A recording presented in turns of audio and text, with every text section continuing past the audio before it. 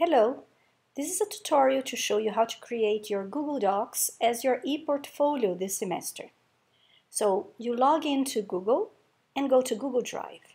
Then click on the red button which is New, Google Docs. In this case, I am creating a Google Docs in our shared folder, but you can create a Google Docs anywhere in the Google Drive. I'm going to name the portfolio with my name.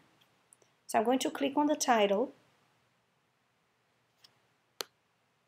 and I'm going to write portfolio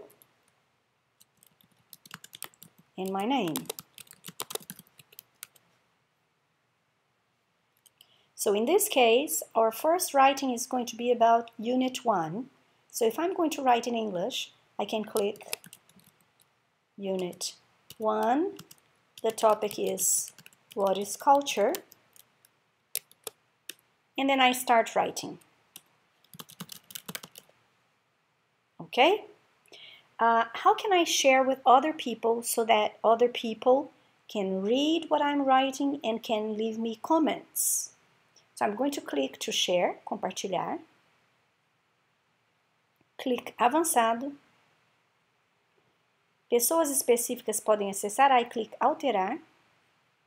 I'm going to choose the second option, ativado.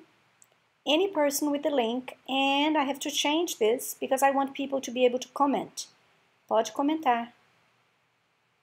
Save. So the link which is in blue is the link that you have to share with the other people. Okay, so I'm going to copy that. I come back and I'm going to add the link to the portfolio, lista de portfólios. It's on the course syllabus. So I'm going to click on the link and I'm going to add the link to my portfolio right on this list. Enter. And now I have my name and my portfolio URL. Okay? That's it.